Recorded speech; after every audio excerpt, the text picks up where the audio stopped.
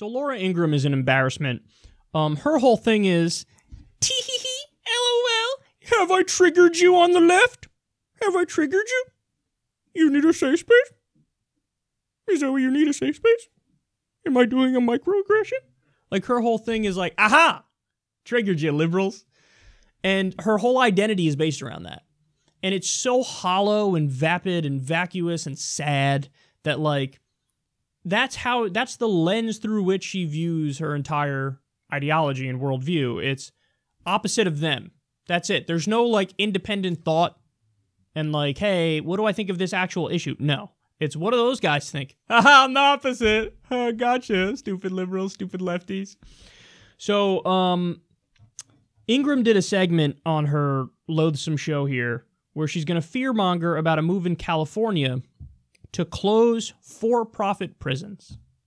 We warned you last week that California is the incubator for the left's wildest ideas. And the state legislature recently passed a bill banning for-profit prisons in the state. Sounds like a lofty goal. Well, that includes 4 ICE detention facilities that can hold up to 4,500 illegals each. Now, we all know the real reason for this: open borders. Here's what the head of an activist group behind the bill told a local outlet. People do not need to be transferred. We've had closures in the state of California, and we were able to have just and humane closures where many people were released to their families. Yeah, the non-violent ones were released to their families. That's a good thing. That's not a bad thing.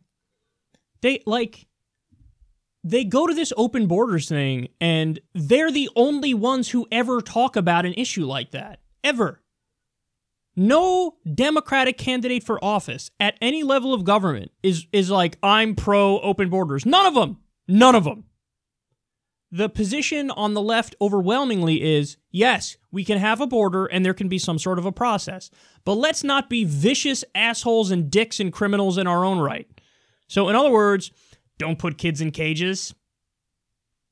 Don't put kids in cages. Don't overly militarize the border in a way where, you know, you take away people's basic human rights. Allow people to actually look for asylum, accept actual refugees from fucking war-ravaged countries and drug war-destroyed countries. Like, this is not hard. Can there be a process? Can it be orderly? Yes. But let's be logical and reasonable and humanitarian in our approach. That's the position overwhelmingly held on the left. Even the ones they claim, you're for open borders. That Julian Castro is the one that they always go to because he's made arguments that sound at face value like that, but then when he describes it, it's not. It's not open borders. He wants to make it a misdemeanor, which is what it is right now. He wants to change that to a civil offense, which is still a crime, but the only difference is you stop the family separations. That's the only difference. So when they talk about shutting down, and also shutting down ICE facilities, private ICE facilities, by the way, you want to know why they would do such a thing? Oh, I don't know. Maybe it's because there's a, there's a trial going on right now in court where there's a giant lawsuit against these private ICE facilities because they're doing slavery, literally, forced labor. So Laura Ingraham is arguing in favor of ICE detention facilities that are doing literal slavery. That's what she's doing. Just so you know. Just so you know. And the whole point of this is to fearmonger about closing these for-profit ICE detention facilities and for-profit prisons. Notice how she's not forming an argument in favor of those things. Her whole point is, California is the laboratory for far-left ideas, so it's obviously stupid. That's not a point. That's not a point. Why would any country have for-profit prisons? What you're doing now is you're incentivizing people to get locked up for crimes that aren't really crimes. Because if it's for-profit, then you want more asses and more beds because then management makes more money. The business makes more money.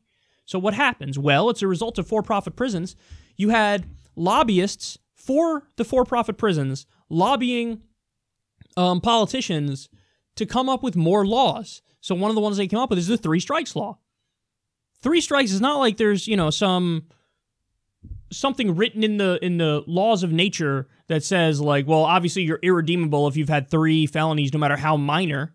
No, it was a choice that they made to give people life in prison, even if it's for 3 incredibly minor offenses. Give them life in prison. Again, why? It all ties back to profit.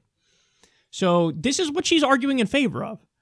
The whole idea of a for-profit prison should irk you to no end, because that's a function of society, something that tax dollars need to fund, and it's something that exists, the infrastructure for it exists as a matter of necessity. When you make it a business, when you add the profit motive, man, you don't see the perverse incentive structure that sets up to get more people arrested for crimes that aren't even really crimes. And also, by the way, the conditions are terrible because the rules are much more lax. We've covered stories on this show going back years about how they just feed prisoners this rat-tainted food. People were getting sick left and right. Why? Because they don't want to spend more money to make sure that people eat food where, they are giving people their human rights and they're not, making them violently sick. So they cut so many corners and they don't treat people with dignity and respect. Not saying the public prisons are that much better, but they're certainly a little bit better. And there are better rules. And also, by the way, oftentimes with private prisons, they end up taxpayers still pay for it in private and public prisons, but the private ones, they mark it up even more. Like, taxpayers sometimes end up paying more for private prisons, when the whole original idea is we got to go to private so that we can reduce costs, but that doesn't happen in many cases. So this is absolutely the right move from California. All private prisons throughout this country should be shut down. Now, does that mean you should release violent offenders? No, but it does mean you should release nonviolent offenders because they shouldn't be in there in the first place. Certainly nonviolent drug offenses, release them all.